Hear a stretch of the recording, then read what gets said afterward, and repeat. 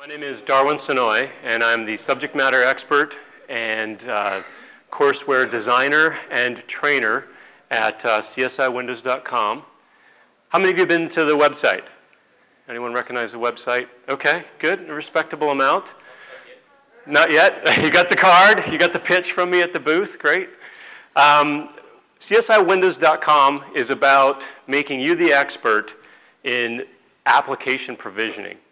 The concept is to make sure that you can deliver apps, whatever your employer throws at you in the future. Win 8, Win 9, whatever comes down the pike, we want you to be able to resolve the problems. And we want you to have the skills and the tools to do that. We do live online training, and in November and December, we're going to be doing our first European time zone training. It's going to be at 10 o'clock GMT, so you can translate that to whatever your time zone is.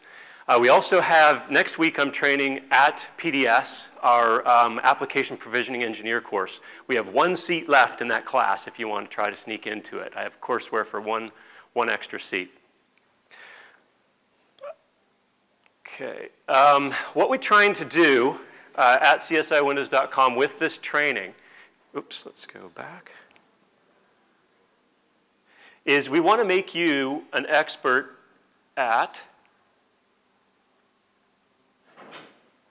these type of technologies. So typically, an XP era packager who has been packaging apps hardcore on XP, if you get the registry keys down in the right place and the files in the right place, then you have done your job well, you're a hero for your employer. However, since Win 7, it's kind of like the proverbial Dutch boy pulling his finger out of the dam. We've had an entire flood of technologies that really aren't what the app was designed to run on. So we have all of these technologies and many more. The app, I just put app V up there, but all flavors of app virtualization. This is a shift in the runtime environment that the app was not necessarily and probably was not developed for by the developer. We have very few developers trying to embrace all of these runtime technologies and make sure their app works there for you so you have to do nothing when you get it. So because of that, if you start to learn these technologies of how apps run, how to analyze them with Procmon, either during the install, if the install is not getting captured right, or during the runtime, if it runs fine on Win 7 but not on 64-bit, or it runs fine on Win 7 64-bit but not under virtualization, how do you get to the core of it?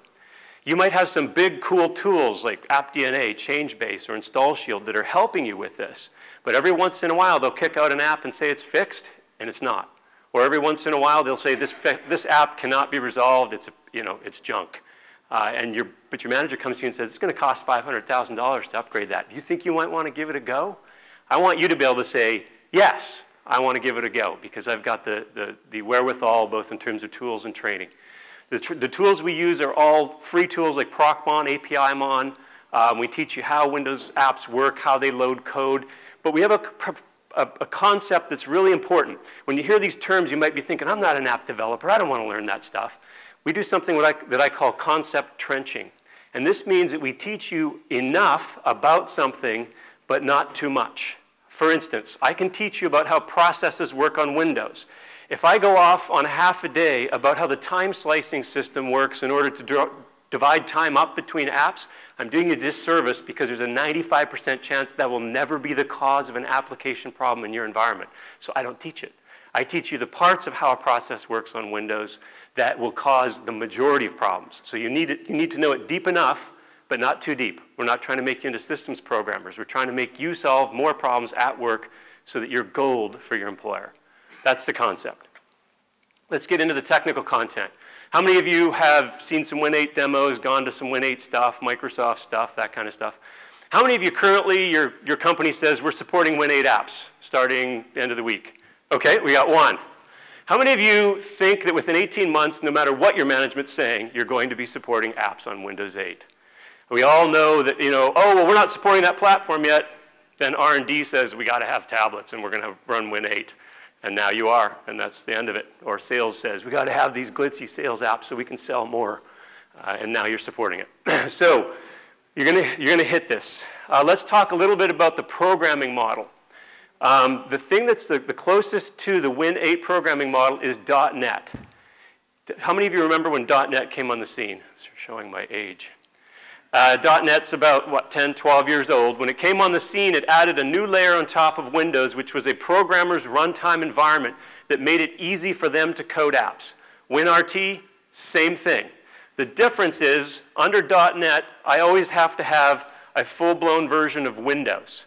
Under WinRT, I can have a mobile variant of Windows, which is very different from the full-on Windows. So WinRT is the abstraction layer that not only abstracts the whole programming model, but it abstracts our device differences.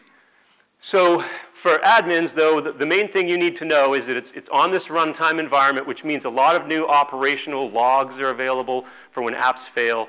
But the main thing you generally want to start focusing on is the deployment model. How do we deploy these packages? So that's what WinRT is. Microsoft's gotten really mixed up on all their terminology. They started using Metro, and now there's supposedly some lawsuit regarding the term. So now what I use on my blogs, so when you're searching for it, you'll find it, is Windows 8 Metro WinRT apps, so that I catch it all, and when you do a search for it, you'll find the stuff. It's crazy, but Microsoft always changes the terminology like 3 days before release, and then all the DLLs are still named the old name. And one of the things about the programming model is it's a new variant of COM. For those of you who don't think you know anything about COM, you do. Anytime you've registered a DLL, anytime you've gone into HKey classes root, anytime you've gone into a register key called CLSID, you are playing with COM. The first versions of COM are kind of broken because they only allow one COM registration to point to one file on disk. So this is a modified version that is it's not dependent on the old COM plumbing. So when you start to see some similarities, if you're doing traces on the app, you're going to want to keep in mind it's been improved. It's not such a pain as it is in Win32 apps. There are no dependencies on .NET when leveraging the pure JavaScript environment, although there can be, developers can use some modified stripped down .NET in C#, obviously when they develop C#. Back here on the models, the main options are C, I don't need to point, C++ or C#, and then XAML is your graphical user environment, and then over here JavaScript running on top of HTML, or under HTML and CSS for your graphical environment. I'm going to be speed talking. Back last year, my session was an hour, and I sped talked through it. So guess what? It's a half hour this year, so you might have to get the video and slow it down to halftime to actually understand what I'm saying. Windows 8 apps. Also, by the way, for those of you who don't know, Windows 8, when you do the full-on operating system, is still Windows 7 under the covers. So it supports your apps full regular. I wish Microsoft had not turned off the start menu because this would be a much more evident fact that Win 8 is not purely a mobile OS. Installations are moving to user profile isolated, also called per user, but per user is a bad name because in application deployment we have a million meanings for the term per user. So user profile isolated, the software gets installed into the user's profile. It is the going forward approach that's coming on. So although we've fought that in packaging and IT, it's like install everything for the machine so I can see it, patch it, find it, inventory it. It's moving away from that. It's moving towards we're going to support user isolated installs. So you're going to have to get used to this and account for it. I'm sorry? Okay. Yep. So we're moving that way. Another thing about Win 8 Metro WinRT apps is that they are very consumer Win 8 store oriented. So Microsoft really focused on that to get the platform out. They're backstorying the admin story. How do we do this in the enterprise? Some parts of it look reasonable. Other parts aren't so solid. Very simplified app integration in terms of where do all the bits of the app live. They basically all live in one folder. However, as we go through the session, you'll see that there is some variations on that. The state data, so settings of the app or any temp files it generates, like indexes that it needs on an ongoing basis, are going to be in that folder in the user profile. And then we have the actual application files are also isolated to the user. Now, under Windows 8, we have per machine installs. It's called provisioning. So a per machine install is called provisioning. You want to add a provisioned package. When you do this, you are not really installing it per machine like you do with MSI. Instead, what you're doing is staging it for an install on demand when the user logs in. Who's familiar with the old active install? Okay, this is the same thing, only it's for Win8. You basically stage the app and say, every user who logs in should have this list of apps, and if they don't, please propagate it to them. That's what a provisioned install is. There's a special service for acquisition of apps off of the store. It runs in the background. When you fire up the store app, it communicates to the service, and the service communicates to Microsoft's website. We'll talk a little bit more about MSI Exec does the user install. So if I, as a user, visit the store and install an app, if I do a procmon trace on that, I'll find that MSI Exec actually moves the files into their location. If you turn on verbose logging in MSI Exec, you will see nothing. If you turn on debug logging in MSI Exec, if you know how to do that, you will see nothing. So I've got a blog article that says the MSI Exec is secretly installing your AppX packages because it doesn't tell you anywhere if you turn on logs on MSI. An AppX, which is the new packaging format, is just a zip file. So you can actually rename it zip and open it in your favorite zip editor and see the contents. Within that is an AppX manifest.xml file that tells where everything's going to go. Anybody play with Joomla? Few? Okay, this is a very similar actual installation design to Joomla. When you get a Joomla file uploaded, it's got an XML in there, tells where everything goes, and it's just a zip file. So it's very similar to that. All packages must be signed. So if you haven't been getting into code signing yet, this is going to be yet another reason that code signing is absolutely essential. You can't even deploy an app unless it's signed. The state data, by default, if a developer says, I want to save some settings, that state data by default is going to go into files so that when we wipe out that app, it's a clean uninstall. Big plus for clean uninstalls and for per user based installs. However, a minus for corporate manageability. So if you want to manage an app's settings, most of them are not going to be in the registry. Some developers might go ahead and code to the registry where you will have the ability to manage that more directly, but by default, they may not be in the registry. So this makes them less manageable via the network with things such as group policy. Let's talk about the story on line of business applications. So with Win8, if I say I'm going to install a Win8 app, then the whole default is I'm going to the Microsoft Windows App Store and installing an app. That's what that means. If you're going to do this weird thing like load apps in a corporate environment, you know, like if you're going to preload a machine or send apps, you know, this is kind of weird because really the Windows Store is the only place you're supposed to get apps. This is called line of business apps or LOB. So anytime you see that in MSDN or any Microsoft speak, line of business means how you normally are used to loading apps, and everything else would be off the Windows Store. The terminology applied to you doing one of those installs is called side loading, because once again, you're avoiding the store. Shame on you. So you're side loading your app when you load a corporate deployed AppX app. I found conflicting information. I haven't had time yet to test it, whether you can get apps from the store and side load them. There's no official way as far as I know, but of course I'm going to be pounding on it to see if when it's downloading the app, if I can get the source and side load it. And if you sign up for my blog, when I find that information, I will propagate it to you. Okay, enabling side loading. So you're like, okay, we need to install some AppX apps that someone made here, some Metro apps and AppX packages. Just on a side note, the development environment for the developers is very lock, stock, and barrel. So in the past, the integration of the install stuff in Visual Studio, what it cranks out was almost summarily unusable all the time. With Visual Studio, when they make an AppX package and they publish it, even to test their own app, they have to sign it, publish it, and install it using the AppX install framework. So they will have to sign it, and it will be, one of the cool things is that package is probably 99%, unless something's messed up with your actual deployment target, going to work. So they put, in a way, they're kind of putting the developers through the gears of If you even want to run your own app just to check it out, you have to actually, under the covers, install Visual Studio's doing everything that they would have to do manually.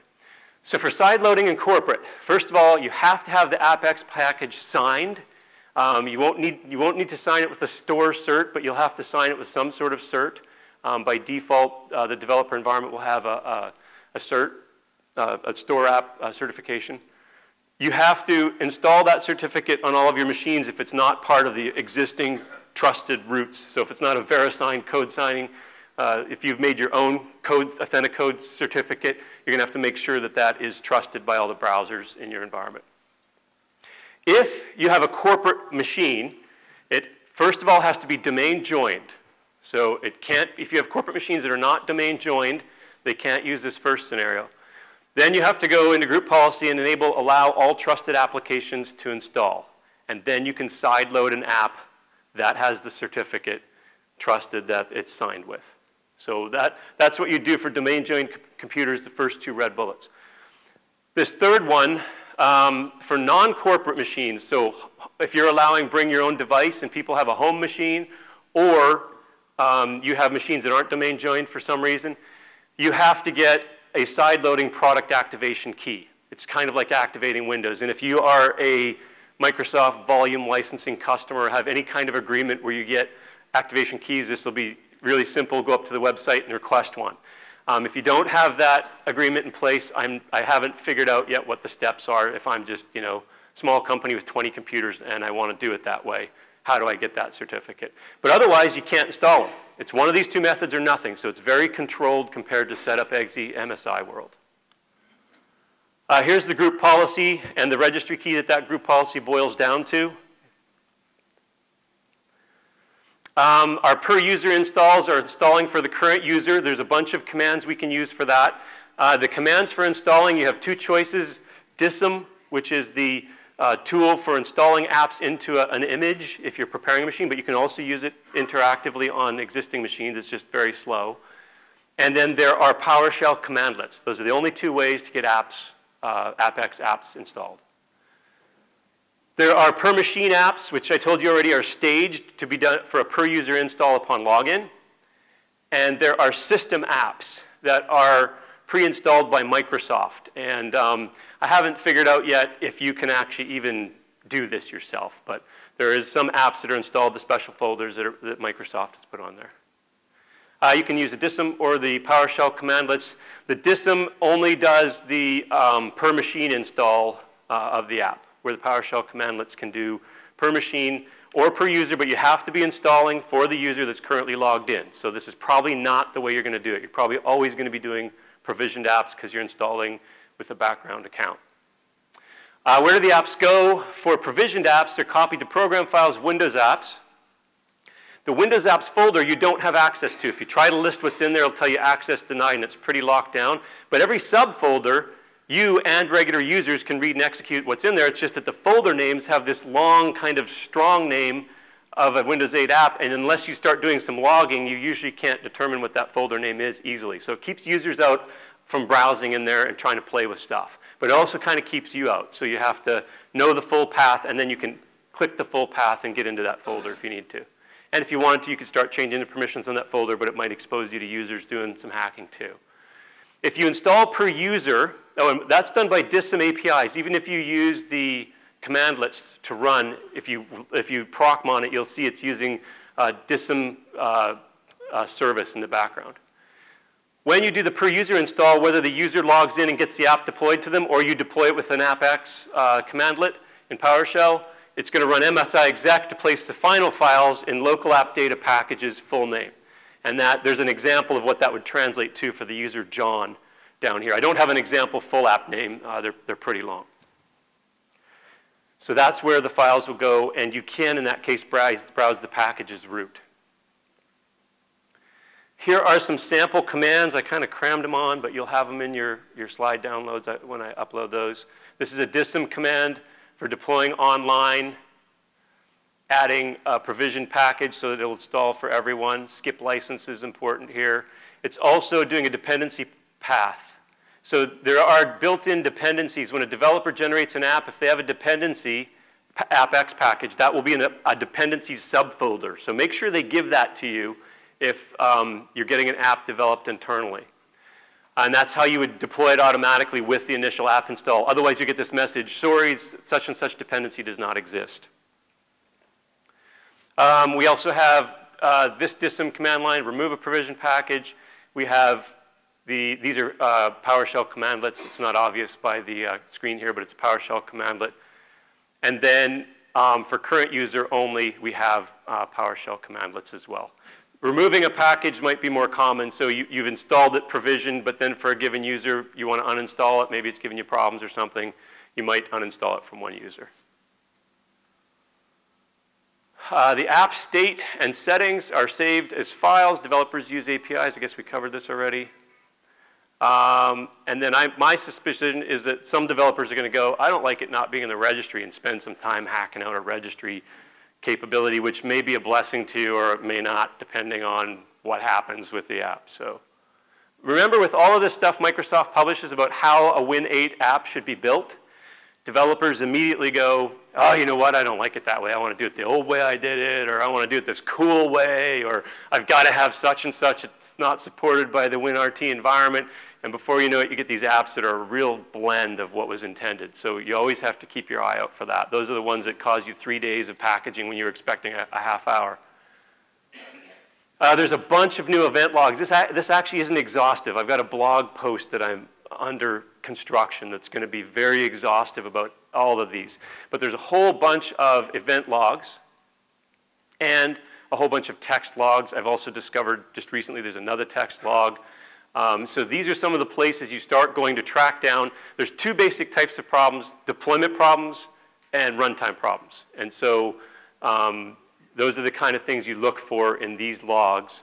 I will also have, as part of that post, an event log, a custom view, that when you download that and install it in Event Viewer, it consolidates all the known AppX logs into one view, so you can see them all at one go, instead of spread across about 10 of them, I think. Okay, so that's the main Win8 stuff. I just want to give you a little bit of background about CSI-Windows. One of the things we include with all of our training is our portable application toolkit. We're also doing a drawing for 10 copies of it. It is a menu system that runs portably, which means that the apps that are in there do not need to be installed before you run them. It's based on the Portable Application Framework. Portable Application Framework adds a lot of cool stuff so that you can run your apps without installing them. However, it's very flash drive oriented. So it wants to save its state back to the flash drive. It doesn't elevate under any circumstances. And so I've had to do a lot of additional configuration to get it to run like an admin would want. Run my toolkit off the network, in a VM, on the server farm, on a live machine, run the tools I need, elevated already. If I'm running under AppV, automatically adapt to that, and any commands that are AppV sensitive in that tool menu, make sure that's adapted to. So this is a part of all of our training. So I've had to adapt it so that it does the kind of things that you as admins generally expect, would expect it to do. You'd expect it to run off the network. You'd expect it to work with OTS elevation. You'd expect it to be AppV aware, to run over RDS if you're doing it remotely over RDS. One of the cool things is if you're running on a regular user session, OTS elevation is when you type in alternate credentials. So if you trigger this off and you're running on a regular user session, it'll prompt for alternate credentials, you key them in, and now the whole menu is running under that user. So now you can run a procmon on a regular user right there dynamically. You can start up procmon and then tell the user, hey, run through whatever made the error happen, grab the log. We just published our ebook and e-class. This is actually our 64-bit course day. We have in our ENG 55 course, we have a 64-bit course day, and we've converted it to an ebook and a self-taught lab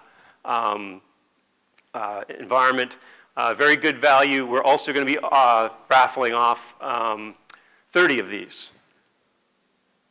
Extras, if you visit that URL out there, CSIWindows.com/PE201, complete the form and confirm in email. So you're going to be signing up for some mailing list, but I'm a techie guy.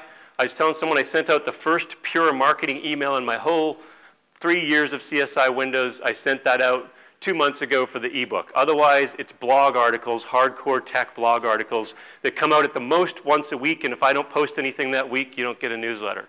And you can unconfirm on any email you want. Immediately, you'll receive a 64-bit scripting toolkit, which I'll be talking about tomorrow. You'll also receive our engineering checklist in our training. I know that when you guys go to training, because when I've been in training, you're sitting there constantly thinking about, okay, I got to remember that. I got to talk to the team about that. Oh, this thing over here, and you're trying to keep notes, highlight, put stickers on your paper so you can remember all these issues you need to talk to the team about, right? So I thought, well, you know, I already know all that stuff because I made the course. Why don't I just put it in a document that's at the end of the course? And then that way, you can relax, learn as much as you can, but when it comes time for team conversations, you just pick up that sheet and walk right through it. And it gives you the best practice as well as the rationale behind the best practice so that you can figure out, you know what, that doesn't apply to us, or we're going to do it differently because now I understand why that best practice recommendation was made. You'll get that. Also, 30 drawings for the ebook, 10 for the portable toolkit, and we'll do 5 drawings for 500 off of CSI-Windows training. I'm running 2 training sessions on European time zones in November and December. So I already mentioned that, didn't I? So it's ENG 55, which is our application provisioning engineer, and ENG 70, which is our AppV sequencing engineer. You can find more information on the website about that. And all the drawings will be completed by October 20th. So make sure to go up there, confirm your email, so I have you in the system so when we do the drawings, you're set and ready to go. Session code for this session is T41. Wow, did it in 30 minutes. T41. Please fill out your session evaluations. It's very helpful for the speakers, for the conference. You get to potentially get a goodie sent to you. Also, they told me that you need to deposit it in the box. You can't take your session eval from this session and drop it in another box in another session at the end of the day or something like that. So they really want them in as you walk out the door. Any questions? Yes, just be careful when you say self-sign that the certificate you're using, if it's completely self-signed certificate, that you're managing the expiry date properly, or you can also just buy an Authenticode certificate without, you can get, I got a couple options, cheap options if you want to buy a public one. Yeah, but there's one that'll do 100 a year, which is pretty cheap, I've found, yeah. Any other questions? Oh, I've got a booth out on the trade floor, so if you want to catch up with me, ask any questions, talk about, it's hard to get across what we're trying to do in our training. So if you didn't quite get what I was talking about when I was talking about the training, please come over because I really want you to be able to invest in yourself so that your boss thinks you're the coolest person on the planet when it comes to provisioning applications. Thanks a lot.